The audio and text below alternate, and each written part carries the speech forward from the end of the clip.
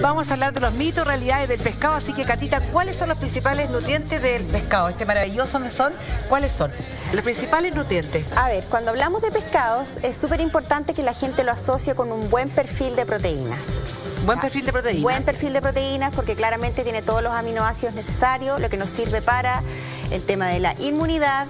Ojo, adultos mayores que tienden a tener las defensas bajas, la musculatura. Eso es importante. Muy importante. ¿Ya? Y también nos sirve para mantener un metabolismo activo. Entonces, en forma secundaria, la gente que come pescados como proteína va a tender a quemar más calorías en reposo. Alguien que está buscando mantener el peso o estar saludable, claramente va a estar súper bien con eso. Pues muy bien, yo estoy aquí maravillado del mesón que tenemos, hermoso. De verdad maravillado. Eso que conste en acta, me gusta el pescado y lo como de vez en cuando, tampoco abuso de él, ¿eh? Así que hay que enseñar a las personas a consumirlo y a hacer la ingesta adecuada de todo. Catalina y Sergi, el pescado, aquí vamos al hueso. El pescado es rico en omega 3 y omega 9. ¿Cómo nos beneficia eso para nuestra salud? Sergi. Lo primero que hay que entender es que el omega 3, vayamos a la raíz, o sea, todo el pescado azul es alto en omega 3. Todo pescado azul. ¿Cuáles son los pescados azul azules? Se denomina, pescado azul se denomina el jurel, ¿ya? La trucha, el salmón, el atún, las sardinas, la caballa, algún otro que se me escapa por ahí. Ya, esos son los más conocidos. Son los más top en el ranking con omega 3, por así decirlo. Eso es una sustancia antiinflamatoria.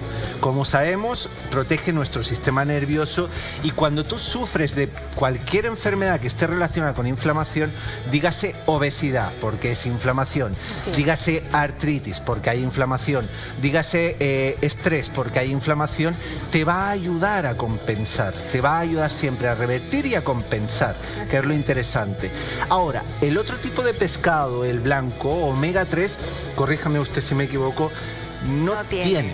Así es. Hay que saber para qué sirve cada pescado y en qué condiciones estás tú como para ingerir uno u otro. ¿Y cuáles son los pescados blancos entonces, Cata, para que ya sabemos cuáles son los azules, ahora cuáles son los blancos y si tiene omega 3?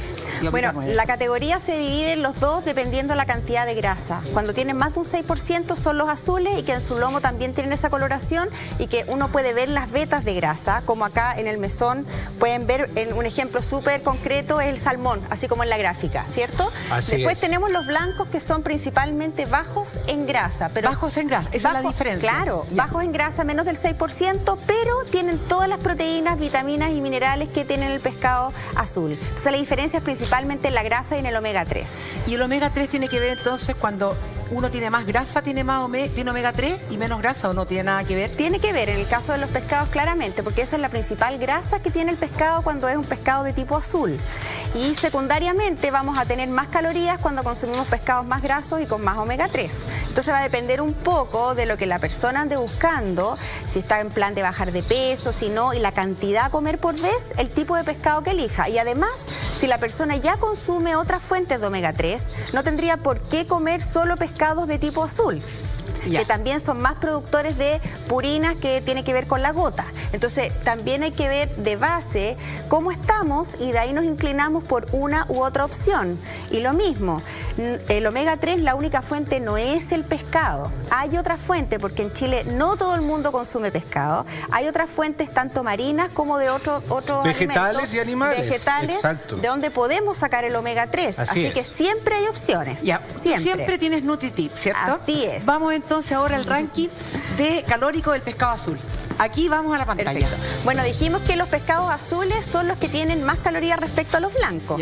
Y aquí tenemos el ejemplo por 100 gramos, que los vamos a mostrar en la tablita, siendo la sardina el que más calorías tiene por 100 gramos.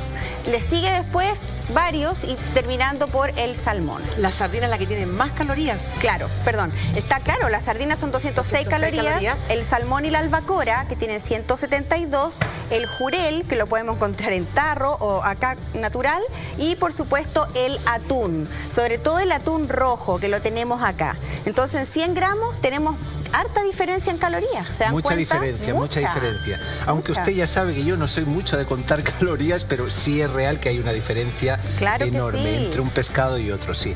Ojo, pero en todo caso, las sardinas, que no se asusten las personas con el tema de las calorías, porque de los pescados azules es, por ejemplo, el que menor contenido tiene en metales pesados. Porque es pequeño. Porque es chiquitito. Y eso es muy beneficioso para el organismo. A mí lo que me asusta es que viene generalmente acá en Chile, lo encontramos en conserva. Enlatado. Es súper complejo encontrarlo fresco, es verdad. Aceite. Es verdad. Entonces al final, claro, quédense con el mensaje de que es súper buena la sardina, pero ojalá la encontráramos de manera natural. Natural siempre. Y no en tarro, que es lo preocupante. Así es, así es. En un ratito más vamos a hablar de los metales pesados que pueden tener los pescados, pero ahora ya nos quedó súper claro con el pescado azul y queremos saber cuáles son los nutrientes y lo calórico del pescado blanco. Catita.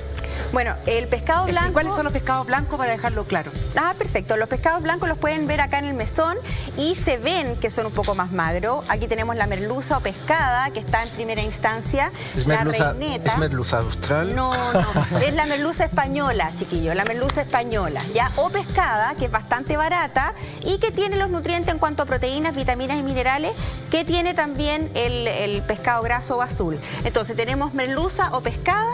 Tenemos la reineta como buena opción y también tenemos el congrio, que es súper consumido acá en Chile. Yo sé que cuesta un poquito más, pero también es una muy buena opción.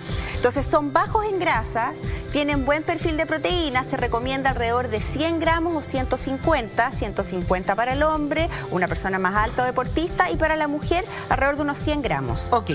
También nos trajiste un ranking de los pescados blancos. Así es. Vamos a ver qué dicen. Oye, se van a dar cuenta que es notable la cantidad de calorías en cuanto a lo otro. ¿La diferencia? Claro. Por ejemplo, el otro tenía 200 y tantas. Acá tenemos en la reineta 102 calorías y ya bajamos las 100 con la tilapia, la merluza o pescada. Mira. O sea, alguien que quiere digestiones más livianas porque menos grasa, un pescado más suave, claramente la merluza o la pescada sería muy buena opción. O sea, eso traducido en palabras así como muy simples, Cata, significa que este tipo de pescado es mucho más fácil de digerir que el graso. De todas maneras, partiendo por la cantidad de grasa que se tiene. Siempre cuando hay más grasa, si bien está asociado al omega 3, que es súper bueno, también hay una digestión más lenta en el estómago mismo. Entonces, alguien que tuviera, por ejemplo, digestiones lentas y molestias, no sería el minuto para comer pescados grasos.